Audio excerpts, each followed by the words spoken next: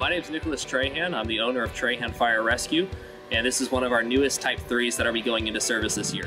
One of our primary goals is wildland firefighting. We also do structural firefighting, airport crash rescue. This rig was built to kind of cover everything. With the front monitors and the Type 3 capabilities, we can cover ARF bases and airports, as well as being able to perform our structural firefighting, as well as our vegetation, our wildland environments.